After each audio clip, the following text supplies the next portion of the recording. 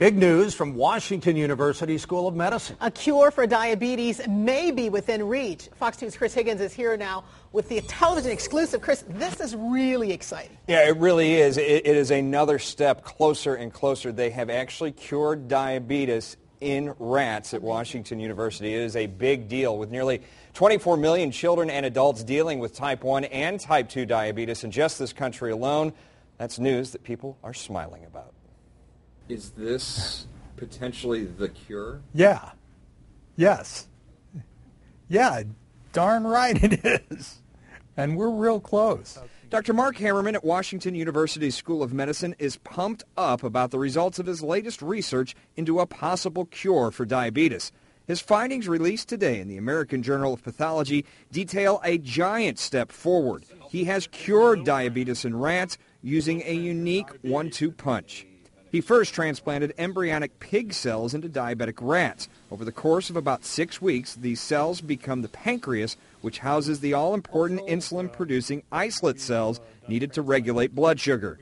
That primes the rat's immune system for a second implantation of islet cells, this from an adult pig.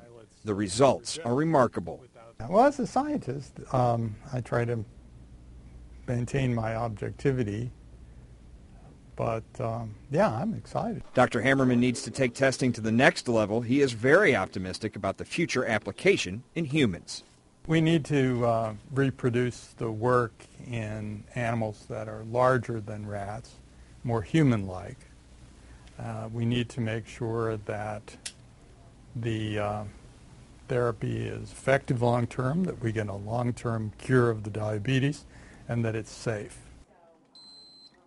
Now, the key to this new technique is the first transplant. It's that embryonic pig pancreas cell transplant. Those cells short-circuit the immune system to get it ready for the second transplant. That one delivers the insulin-producing cells. Now, this is done now with people, with human cells, but it requires anti-rejection medication. So you're effectively, guys, trading one set of problems, the diabetes and the shots, with anti-rejection medications. Both obviously have their problems.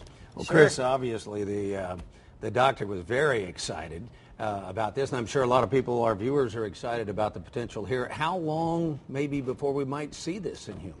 It may take, the doctor is saying it could be as long as 5 years, as short as 5 years before the first tests are underway in humans. And this is for both type 1 and type 2. It's all-inclusive. He thinks in 5 years it is very reasonable they could have a solid grip on diabetes. Now, I'm just curious about the human stem cells. Will those be used when they apply this to humans? This is all about pigs. Okay. He said there are plenty of pigs to go around. This has nothing to do with human stem cells. People with that concern can put that away. This is entirely based on pig stem cells and pig cells.